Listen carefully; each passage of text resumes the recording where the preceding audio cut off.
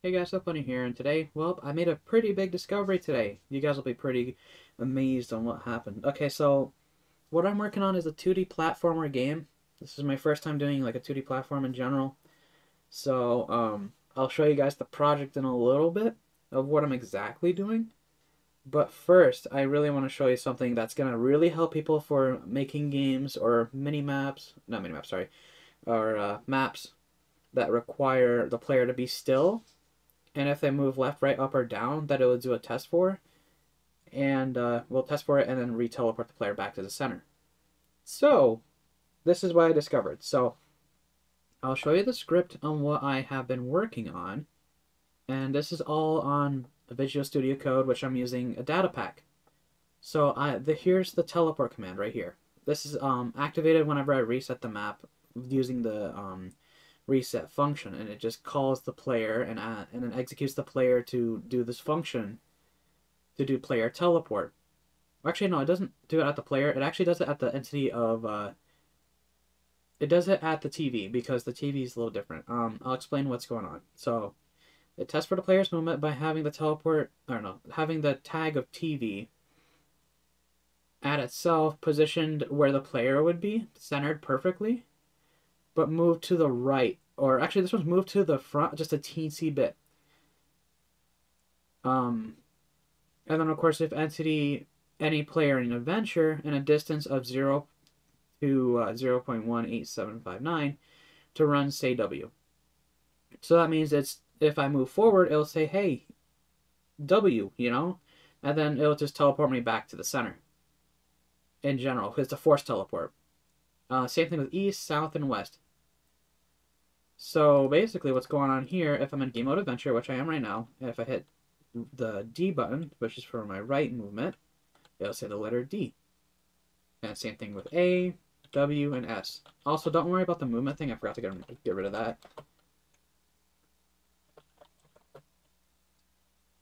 There. Okay. So, yeah. You're able to move around, and it tests for it perfectly by saying the letter that you hit. So, what's so groundbreaking about it? Well, if you do a command like this, the attributes, then of course the player that's playing the game of Minecraft generic movement speed, and you put base set at 0.0004. Watch this. You see the screen, right? Watch when I hit WASD. Here's W. This is left, right, left, right, left, right, left, right, down. I'm spamming it now in all different directions. You can't even tell that I'm moving. And not to mention, it doesn't even count as a step on your step counter, which is really interesting. Like the walk 1 centimeter doesn't even count. It doesn't even add one. And it's still test forable. So, yeah. So if you're making like a not first person, sorry, if you're making like a 3D, no, sorry, 2D, there we go, I'm lost for words right now. If you're making a 2D game, and you need to have the player test for WASD, this is the solution. To have it not look like it's glitching around and it actually stays in place for you. And this requires 1.16.3, by the way, at least. That's what I'm running. But I don't know how old the attributes command is, so I have no idea. Yeah. So that's that. Also, I'll show you where the entity is. If I hit, what is it? Spectator? There's the TV, which is for the sprite summoner, I guess. And, if you were just to do... I'm not sure exactly what yet, but I'll do some testing and to see if I can recreate this without the television, and you can just have the TV at the center where the player would be, but just as a marker or something. Or have it execute as the player. I'll see if I can figure that out for you guys. But basically, it's the entity is 1 block higher than the normal player. So I put it -1 on all y-axis for carrots. And then, of course, it looks like I have, if you were to center this, yeah, this is what it would be, I think. Also, by the way, 9.5 is the distance I am away from the TV from z-axis.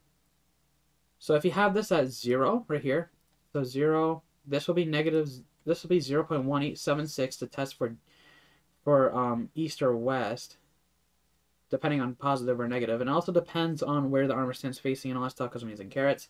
And then, of course, that same number for the z coordinates up and down, or forward and backwards. So that's the number I'm using, and as well as the distance is 0 dot dot and then 0.18759. That's the coordinate I use to test for if the player moves by a hair.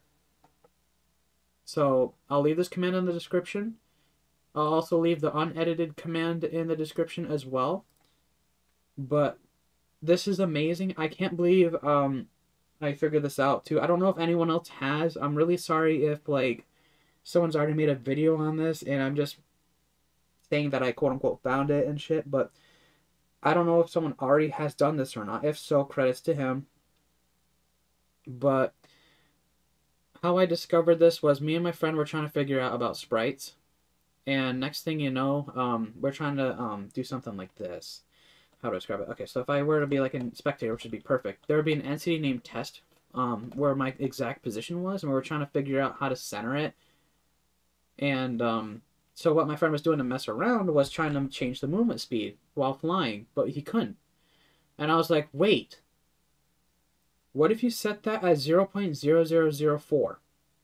And guess what?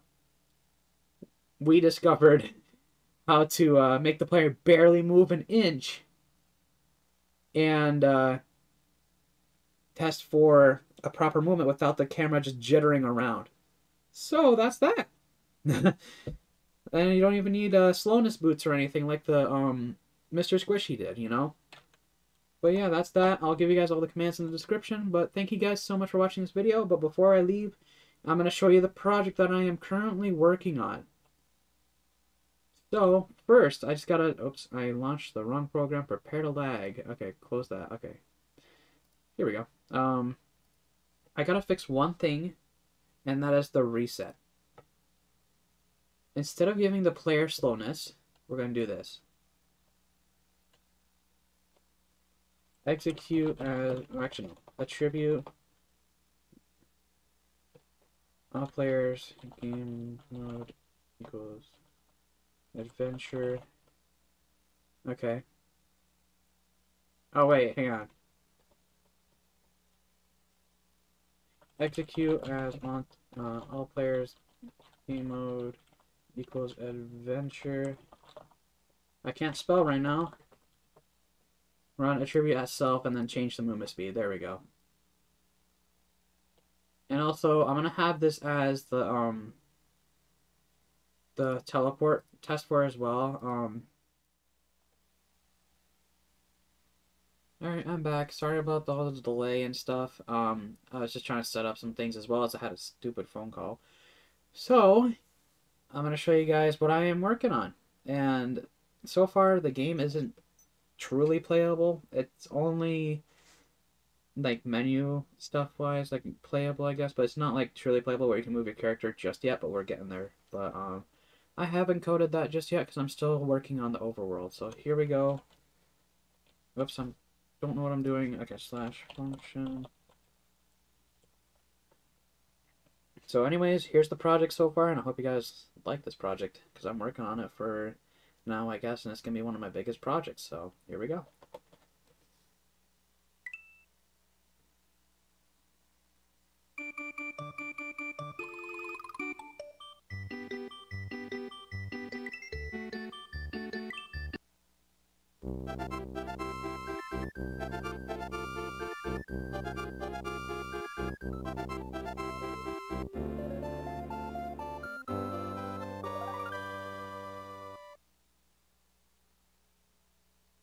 And that's all there is so far. Still working on it. I'm still adding more icons and stuff and paths. That missing texture up there, don't worry about that. That's just Yoshi's house, but I'm still adding that. But yeah, that's basically it. So thank you guys so much for watching this video. I hope I helped someone in some way, shape, or form for this teleport command and this discovery that I made for being able to test for, you know, the player moving without it like really moving at all. Like, oops, there's my camera. Sorry, I'm trying to move, but also let me hit F3 so you Okay, alright, not F3, F1, so you guys can see the chat, I guess. Oh wait, I think it's stacked, didn't it? It was just working a moment ago. Hang on. Let me see what my, Okay, it was just working a moment ago. 0.1. Oh, wait. Oh, it's because I have the slowness effect. Okay. That's why. I had the slowness effect. Okay, that makes sense. Okay, there we go. So yes, that works. I hope you guys enjoyed this, and I hope I helped in some way, shape, or form. So thank you guys so much for watching this video. I'll keep you guys posted on this project. I'll try to stream it more often. Subscribe, leave a like, show this to your friends, and have a great day, and I'll see you guys later. Bye!